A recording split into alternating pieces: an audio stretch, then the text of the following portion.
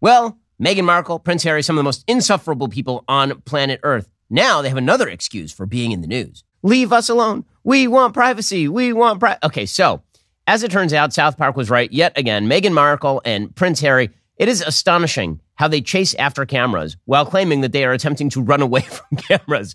The latest iteration of this story is that Meghan Markle and Prince Harry are now claiming that they were involved in a near-fatal paparazzi chase in New York City. Now, this is all part and parcel of the broader narrative that has been presented by Prince Harry and Meghan Markle. Prince Harry says that he is able to be sort of in a bimbo idiot ne'er-do-well who abandons all family loyalty because the paparazzi killed Princess Di. If you read his memoir, this is his claim, is that Princess Di didn't actually, she wasn't killed by the driver of the limousine in which she was riding, who was traveling at a high rate of speed through a tunnel. No, what actually happened is that the paparazzi caused his mom to be killed, and he himself has been victimized by the paparazzi, and his whole life is about how the paparazzi have victimized him. Meanwhile, Meghan Markle has been cosplaying as Princess Diana in a wide variety of settings. She's wearing outfits that are extremely similar to Princess Diana.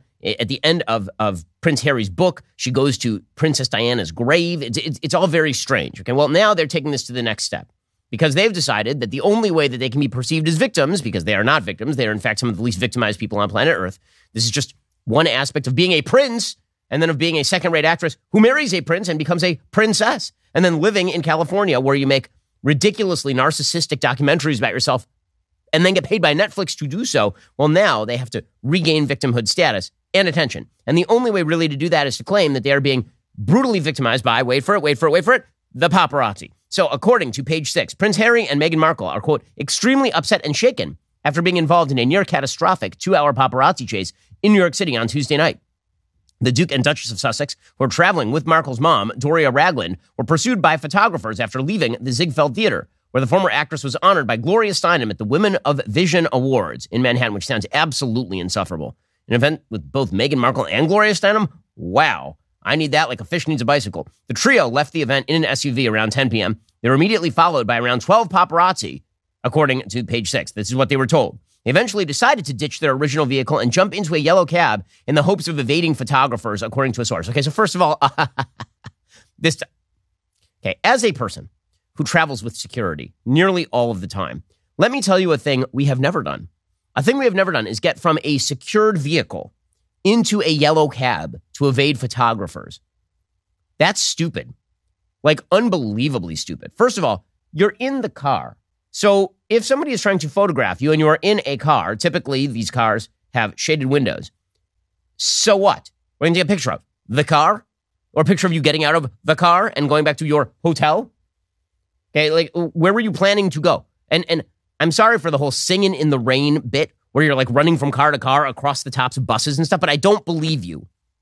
The insider alleges that one cameraman hit a car while another almost ran over an NYPD officer during the near-fatal chase. So basically, this is now something directly out of the movies. It started off with 12 paparazzi, then ended up with 4 chasing Meghan, Harry, and Doria, the insider tells us. The insider suspiciously sounded a lot like Meghan Markle. The security tried their best to lose photographers. Once in the taxi, Harry used his cell phone to record the ensuing melee.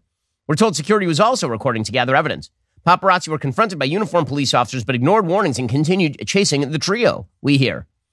A rep for the Sussex claimed to Page 6 Wednesday, last night, the Duke and Duchess of Sussex and Miss Ragland were involved in a near-catastrophic car chase at the hands of a ring of highly aggressive paparazzi. This relentless pursuit lasting over 2 hours. So first of all, 2-hour pursuit? How long was OJ's chase with the LAPD? I don't think it was 2 hours. 2 hours in New York? First of all, you can't drive more than 5 feet in New York without hitting a red light or traffic.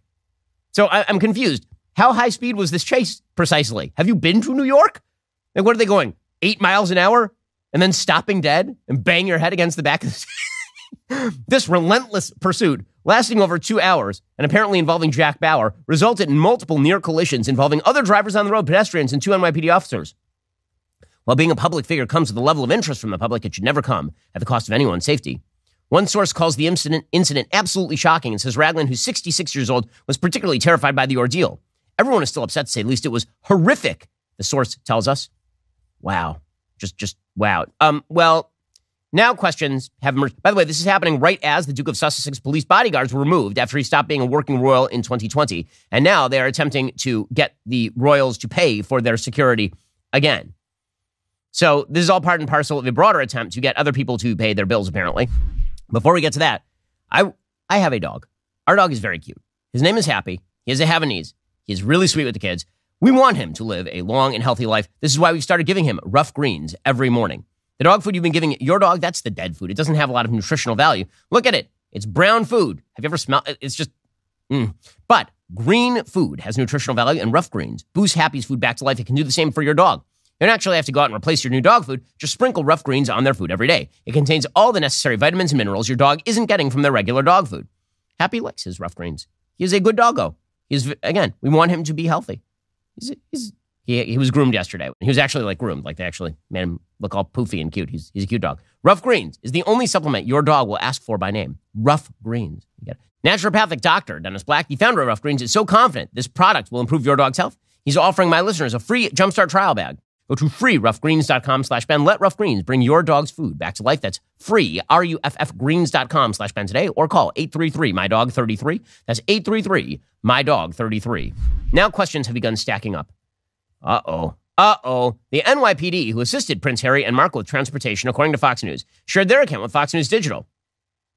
There were numerous photographers that made their transport challenging, said Julian Phillips, a deputy commissioner of public information. The Duke and Duchess of Sussex arrived at their destination. There were no reported collisions, summonses, injuries, or arrests in regard. So we had heard that somebody hit a car, right? And also that they almost hit an NYPD officer. The NYPD is looking through traffic camera footage and security footage to piece together what transpired. Apparently, there is a video that shows the chaotic scene the night of Harry and Markle's alleged chase, but it doesn't show any near collisions. At the time of publication, no footage of the alleged car chase had been made available.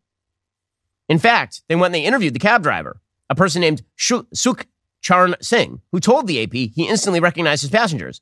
They were following us the whole time, he said to the paparazzi, but he said he wouldn't call it a chase. Singh, the cab driver, was on 67th near an NYPD precinct when a security guard waved him down.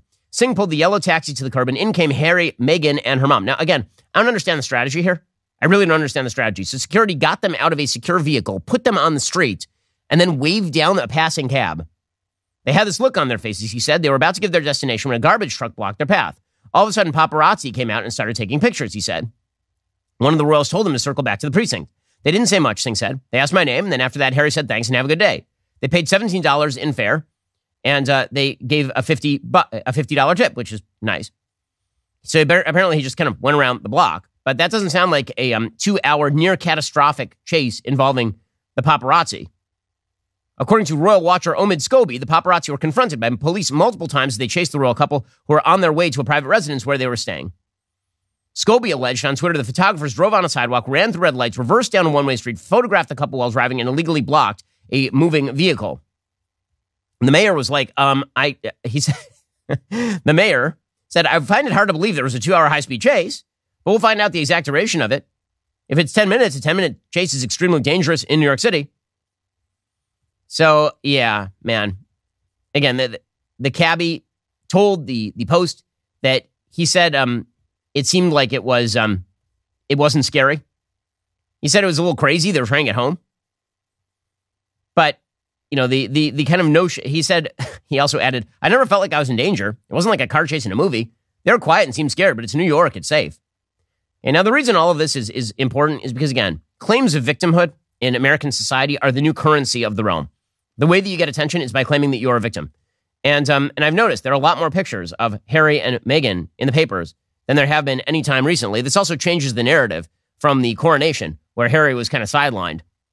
It also allows for the media to do its job and talk about how American society is actually super duper racist. CNN correspondent Salma Abdulaziz was talking about Meghan Markle and saying it's actually racist. It's racist to talk about Megxit, right, which is a pun on Brexit because it's Meghan Markle leaving Mexit. But that's racist, apparently.